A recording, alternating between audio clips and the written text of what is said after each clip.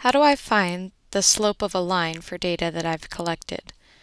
In your graph tools, there are two tools that can help you acquire this value.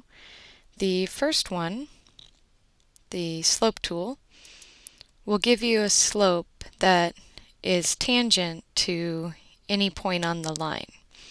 And with the arrows in the top left, you can move that line to look at other data points that are within that run of data. You can also use a linear fit tool. So in this case, I'm going to first select a region of data,